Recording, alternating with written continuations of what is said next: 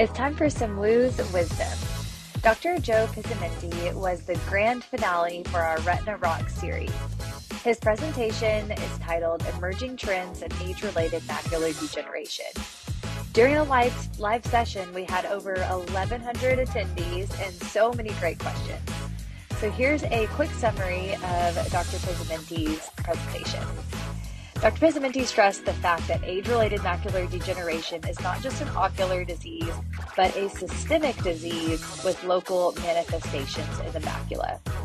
Some modifiable risk factors of AMD include, smoking, as a lot of us know, cardiovascular disease, blood lipid status, but also hypertension, alcohol consumption, light exposure, poor nutrition, obesity, and poor dark adaptation.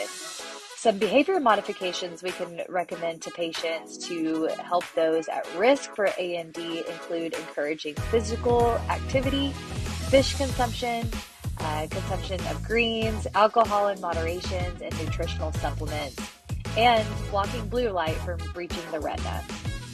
Dr. Pizzimenti did an amazing job helping us better understand this complicated disease, so please be sure to check out his presentation and handouts at wuu.org under past events.